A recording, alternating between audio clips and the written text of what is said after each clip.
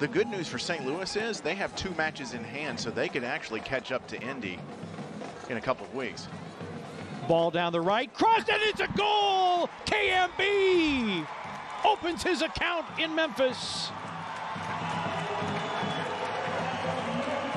Speed, perseverance, right place, right time. That is the KMB guarantee. Beautiful setup by Segbers.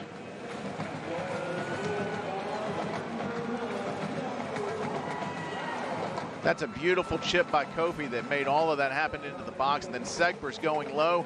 And I think if Marsh-Brown didn't have a net on that goal, that thing would have landed in Midtown in a couple of zip codes down, because he blasted that home. No doubt about it for Memphis 901 FC.